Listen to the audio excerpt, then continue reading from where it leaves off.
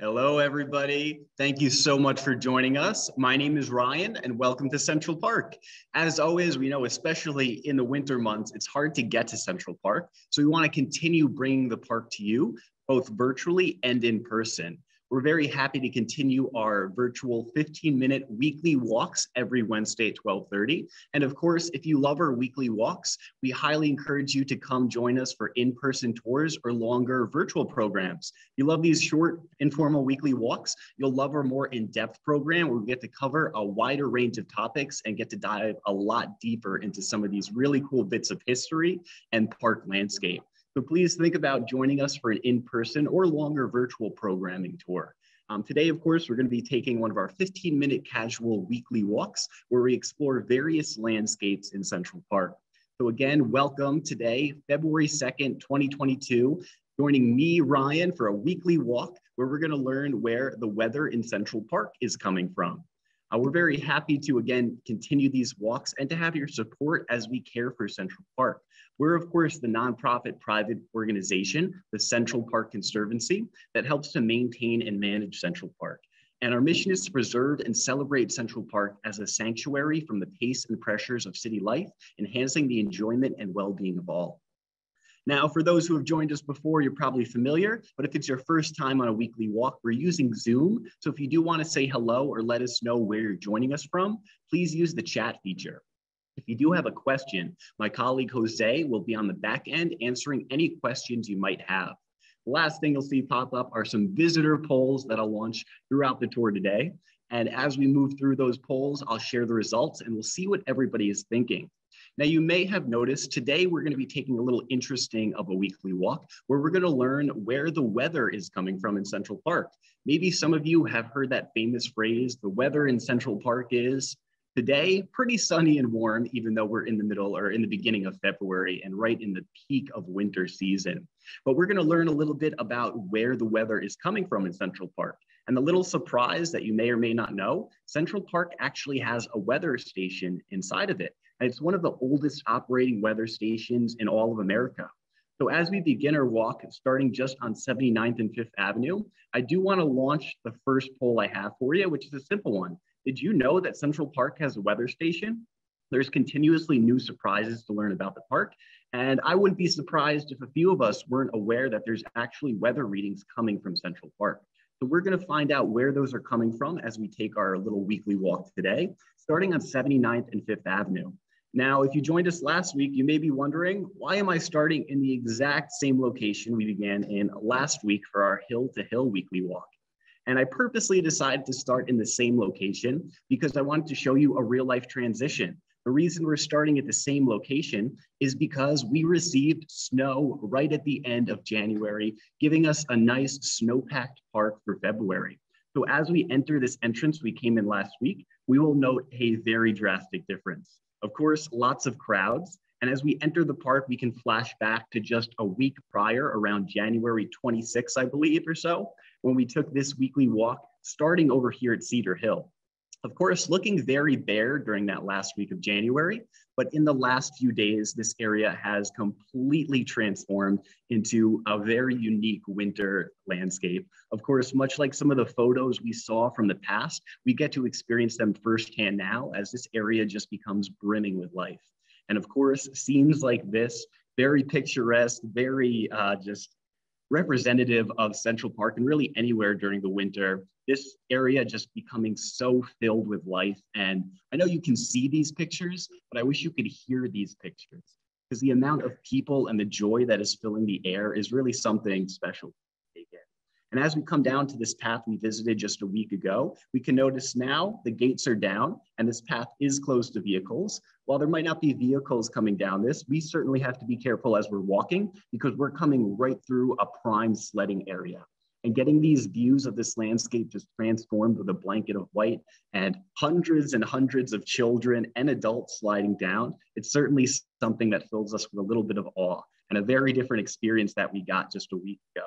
But we can see how expansive this sledding hill is, allowing for maybe a little bit more easier sledding on the eastern side or going up to the top western side, coming down that very drastic hill, leading down to this lower area. but so many people out here having fun and really celebrating this winter season in the best way possible. As we start to make our way just north now, we'll break away from this landscape we visited just last week and enjoy everybody's fun that they're having throughout the park. As we make our way up, coming just along the south side of the Metropolitan Museum and walking west inside of the park, we'll come to some other areas that we visited not too long ago, like that beautiful Egyptian obelisk, otherwise known as Cleopatra's Needle. And we can make our way through Gray Wacky Arch, and right nearby that really beautiful giant American sycamore growing just on the left side of the arch. Passing through this, I'll stop and end our first poll and share the results. So it looks like a lot of people were aware there's a weather station here in the park. Well, hopefully we can show the people that didn't know where it is, give you something new to check out in the park. And for those who knew about it, maybe we can give you some information you didn't know about it prior. So we'll continue along. I'll share another poll in just a little bit. But as we start making our way through Gray Wacky Arch, getting its name from some of that gray whack or gray wacky stone, which is found here in the Hudson Valley, we'll come through to some other familiar sites, some more open meadow-like landscapes as we pass through Gray Whack and come just up near the Great Lawn. As we come up near the Great Lawn, we're getting a lot of different sites that we didn't get a week ago, like this site here on the right-hand side with people holding some skis.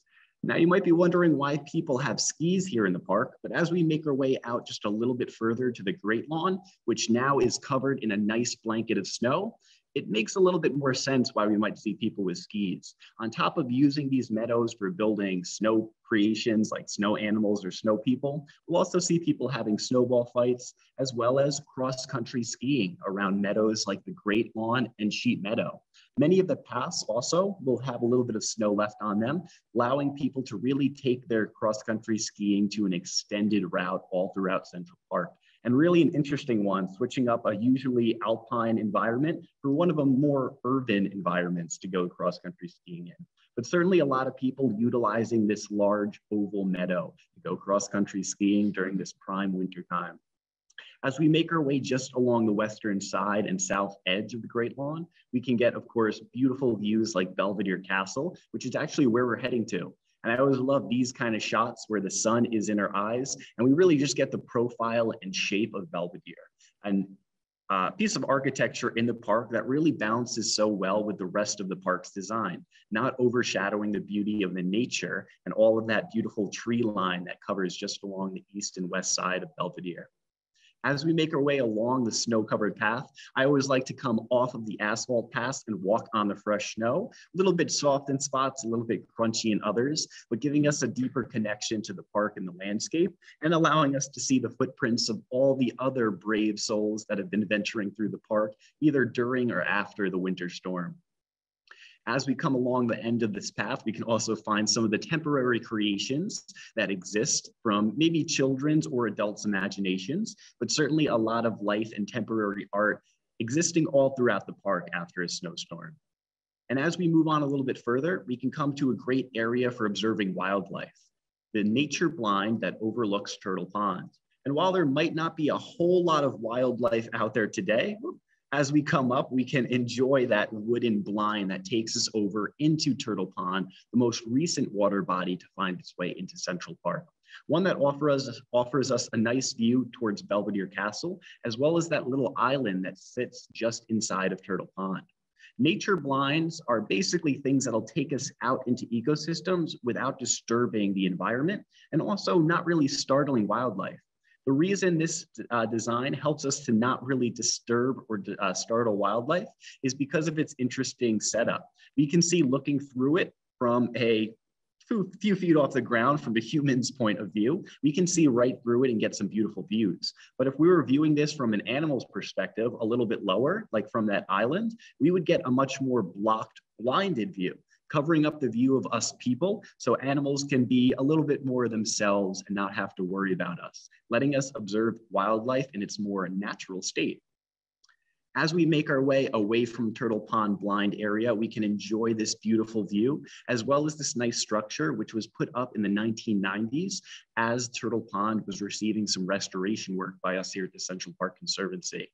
Never a bad view to enjoy from this, and never a bad season to stop by and visit. As we do make our way away from the blind, we'll finally come up towards Belvedere Castle and figure out where that weather is coming from. As we make our way down the path a little towards the west and wrap around the Delacorte Theater, we can enjoy this beautiful theater, which is no longer in use during the winter season, but will very shortly open back up for Shakespeare in the Park. And we recently did find that Delacorte Theater would be approved for some restoration work that was planned for it. So we will see a much needed restoration occurring to the Delacorte Theater, continuing many more uses of this theater for Shakespeare in the Park, an event that is free to the public. And just outside the Delacorte Theater, we can see some other interesting works of art, such as the Romeo and Juliet statue, as well as the Tempest statue, which we can see pictured here. These also being gifts of George Delacorte, the philanthropist who would help fund this beautiful theater. And I love seeing these statues, the Tempest in particular, covered with snow, adding a little bit more really grooviness, you could say, to this already interesting statue. As we move along, we'll wrap just along the west side of the Delacorte Theater, making our way a little bit south now, coming up this snow-covered path, stopping just at top of the Shakespeare Garden to get a little view of some of the beautiful evergreen trees that reside within that small garden. And as we start heading now back towards the east, we're making our way up to the plaza of Belvedere Castle, a beautiful lookout tower that was established up here around 1869, taking a few different shapes over its existence, but today coming back to its more authentic form after a recent 2019 restoration. Taking the steps up will lead us to this newly restored, beautiful visitor center of ours, which offers people a beautiful view out of the surrounding area. Now, this castle itself is really awe-inspiring and tends to steal our attention. A lot of people don't realize this castle is used for something else. It's also used for helping us to figure out the weather. This castle would again be created around 1869. But what we would see forming around 1866 is actually the Board of Commissioners for Central Park helping to decide and create a way to really monitor the weather, leading to a meteorological observation or observatory being created here in Central Park. Around 1867, we would see this Central Park Meteorological Department created. And by 1868, we would find a permanent home for it here in Central Park. In that same year, the first and only director of the New York Meteorological Observatory, named Daniel Draper, was appointed. He would be appointed on December 28, 1868, and actually hold that position until 1912, when he would retire. He was responsible for helping to run and operate this observatory, logging different weather observations here in Central Park. Interestingly enough, we would originally see that structure being located somewhere else. This is a plaque we can find dedicated to Daniel Draper on Belvedere Castle today. But originally, we would see these weather observations starting around 1868 being located in the southern edge of the park at the Arsenal building, where today's Central Park Zoo is. We would see really this building serving a lot of great use, but eventually we would see a shift occurring to Belvedere Castle. Around 1912, we would find that the Weather Bureau would eventually take over the New York Meteorological Observatory. And they would actually, in that following year, suggest moving the weather station up to Belvedere Castle. The reason was, for the same reason, they kept changing their headquarters in Lower Manhattan. All of the urbanization of skyscrapers made it pretty hard to really get proper gaugings of the weather. So they decided to really move it from the Arsenal, which was starting to get a lot of infrastructure built around it, up to a more open area. One that was suggested was up here near Belvedere Castle, which was relatively open on the second highest rock in Central Park, Vista Rock. We would see the Weather Bureau taking over in 1912, and in 1918, readings would begin up here in this general area of Belvedere Castle. By 1920, we would see an official move of the weather station up here, and in that same year, windows and offices would be added to Belvedere Castle, transforming this historically open-air building. The two viewing decks up top made a great area for observing and recording weather, and we can actually still enjoy the weather from up here today. Looking up at the top deck, which we can see viewing here from the first level deck, we can see the very top of this castle, which at one point had weather equipment on it, and which still does today. Getting a more open view, we can see some of the wind instruments located up top. And these instruments historically have been up here since about the 1920s. We can see this photo from around 1920, right around the time this weather service would actually move up and start recording weather from Belvedere Castle. Those wind instruments changing up a little bit over time, but still looking relatively the same and still found on top of Belvedere Castle today. If we actually look at this photo, this was an interesting photo that I found, and me and my colleague Jose were trying to actually get an idea of where this photo is. And we determine this photo is looking at the top of Belvedere Castle facing south. We can actually see that red box on the left, which is highlighting the mall, the intentionally straight path in the park, as well as the box on the right, which is highlighting a snippet or exposed part of the lake. It's always interesting looking over these old photos and trying to figure out exactly where they were taken from. So here we can see some of those wind equipment pieces on top of Belvedere Castle around 1920, looking south towards the lower edge of the park. As we come to our last stop, we can actually exit the top roof of Belvedere Castle and make our way just outside of the castle to witness today where the weather equipment primarily is stored. As we move just down the path, we're coming to a lesser noticed area. Coming just past these garbage cans, we'll find a small black fenced off area just up top of the ramble in between Belvedere Castle and that ramble woodland area. As we make our way a little bit closer, we can peer through some of the chain link fences to see some of the more modern, up-to-date weather technology that exists here. This weather technology still being operated by the Weather Bureau. And we see a lot of interesting pieces in here, a lot of things that I do not know what they do, different types of barometers and other scientific equipment, ones that are measuring things like the rainfall, the humidity. We are going to see, of course, temperature, as well as things like wind direction, which are still taken from the top of Belvedere Castle. But much of the information and materials we see here are coming from automated readings today. Looking back in the past, we can see that this area hasn't really changed up too much, looking pretty much very similar to how it did back around 1920. Once that station would be permanently set up here, we would see readings typically coming and a lot of them being actually manually recorded. It wouldn't be until about the 1960s that we'd see more automated readings coming from some of the equipment that was installed here. And interestingly enough, on January 1st, 1961, we'd actually see this weather station becoming the official New York City observation site. One of the reasons being, similar to the move up here to Belvedere Castle, all of these different weather bureaus and meteorological sites were transferring from building to building in Lower Manhattan and Midtown. We'd eventually see the Weather Bureau relocating to the Rockefeller Center area. And of course, all of those buildings made it really difficult to get accurate weather readings. So we do see a lot of those areas being abandoned. And we see typically a lot of weather stations going to airports, which are interesting because they're usually many miles away from where the main population is. So this is actually one of the most accurate locations and accurate weather stations that we can find really in New York City, especially because it's actually coming from where people are living in the middle of Manhattan and the other 5 boroughs. We're actually seeing in 1961 on January 1st, this is again officially dedicated as the official New York City observation site.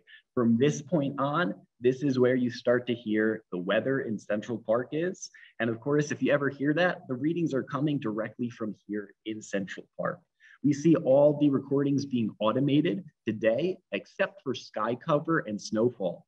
And early in the 1960s, we would actually see people having to drudge through the park, through all that snow to get a reading from Belvedere Castle. Today, we do handle a lot of the snowfall readings, us here at the Central Park Conservancy for Central Park. But we can still see how much that equipment has modernized over time, looking very fancy, sometimes looking like a spaceship, like this piece, which I believe is measuring rainfall and precipitation. We can see a lot of interesting things throughout this small little unnoticed area. And as we come to really the end of our weekly walk, I do want to launch a last poll. This one is going to be a little bit of a guessing game, unless you're familiar with New York City's weather or you've lived and experienced it personally. But for this one, I want to see if you want to guess what the record snowfall for Central Park was, or for New York rather in general. So I put all of the months and dates that correlate with a specific blizzard or snowstorm. So I'll let everybody vote in these dates, which we can see range from 1947 to 1888 upwards to more recently in 2016. So I'll let everybody vote in this last poll as we come to the end of our walk, enjoying some of the modern equipment and enjoying really how far we've come in meteorological science. Again, having more modern, up-to-date technology, but also breaking away from the manual readings that we'd see back in 1961, like this photo, as well as all the photos we've seen today historically, coming from the National Weather Service, which still, of course, maintains and helps to run this weather station. This weather station, again, having humble beginnings back around 1868, found down near the Arsenal, moved up to here around 1920, becoming more automated around 1961 and continuing to this day to provide us weather. The oldest weather station in North America, in the United States, is going to be created in Massachusetts in 1885. So if you count the move from the Arsenal building up here to Belvedere Castle, we do have the oldest operating weather station in all of America. That is, again, if you count the move, which a lot of people don't. But being a big fan of Central Park, I always love our weather station and all the deep, rich history that we have here. As we come to the end of our walk, I do want to share just one more interesting little result. It's some of the observations from the first time weather was recorded in Central Park, being recorded originally back from the Arsenal building down near the Central Park Zoo. And we can see some of the interesting things, like how there was about 9 inches of snowfall observed on January 1st, 1869, which was very different than the normal about 0.2 inches that they would record. But a lot of interesting information we can find, recordings from this weather station, which have continuously been kept, again, since about 1920 from Belvedere Castle. But a lot of really interesting information we can pour through. This, again, as well as the other images we viewed today, coming from the National Weather Service. And you can find a lot of this information on the NOAA website, the National Oceanic and Atmospheric Administration. But a lot of really amazing history to look back on and reflect on how deep of a rich history Central Park has, even with things like weather. As we come to the end of our walk, I want to share that poll that we just launched, and we'll see who got the right answer. Of course, no wrong answers. This is a guessing game, and I don't expect everybody to be expert meteorologists. But what we can see here, I see a lot of people pick that 1947 date. We're actually going to see the December 1947 date being the third most snowfall New York City has received, getting 25.8 inches for December 1947. In February 2006, that was for quite some time the record holder, being 26.9 inches of snowfall. The winner, drum roll, it is going to be, believe it or not, January 2016. In January 2016, New York City recorded its highest ever snowfall at 27.5 inches over the course of about 24 hours. So a really amazing snowfall, but so many amazing blizzards to look back on, and so many amazing pieces of information that we can find coming from right here in Central Park at our very own weather station. As we come to the end of our walk again, thank you so much for joining us and showing support for us here at the Central Park Conservancy. We're, of course, going to be keeping these weekly walks going. We're also going to be continuing virtual programs and plenty of in-person tours. And of course, it's February, so we do want to give a special shout out for Black History Month as we start to unveil some other programs coming out, plenty more Seneca Village opportunities to come on both in person, as well as I believe some virtual that we'll have coming up. But we certainly have plenty of other different programs coming out as we eventually move into March and get to Women's History Month. So you can certainly check the chat feature now to find some links for upcoming programs. Do keep an eye on, again, for plenty of Seneca Village opportunities coming up as we do in-person tours for those. And of course, plenty of other ways to engage in the park, whether you're at home or here in New York City. You can certainly use our website, centralparknyc.org, find self-guided tours, information on a bunch of things, and of course, continue this conversation. If you do check the chat, again, you will find some links. You can also find a link my colleague will share about some of the interesting information regarding this weather station. Of course, 15 minutes isn't enough time to dive into the full details, but certainly if you'd like to read up, you can find more information at that link in the chat box. As always, I will keep this open for a few more minutes in case there's any unanswered questions we can get to. But otherwise, we hope to see you soon. I want to thank you again for joining us and remind you that the park does need us and we need the park. But what is it about the park that you need the most? We'd love to hear from you, and you can share using the hashtag #TheParkNeedsUs, and we'll feature it on our social media channels. So thanks again, everybody, for joining us. And from all of us here at the Central Park Conservancy, stay safe, be well, and we'll see you soon.